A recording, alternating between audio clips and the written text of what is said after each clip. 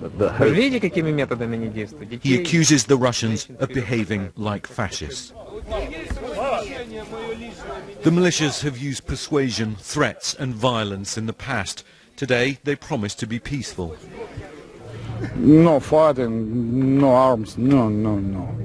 We are for peace.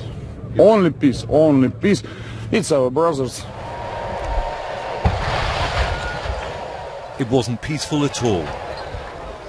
Heavily armoured Russian forces stormed the base. Reporters were forced to the ground, footage confiscated.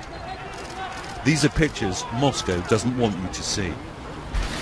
Well, as you can see, Russian forces with armoured vehicles have now broken into the compound. They've come through at two different points as the so-called self-defence forces on the other side are massing near the gate.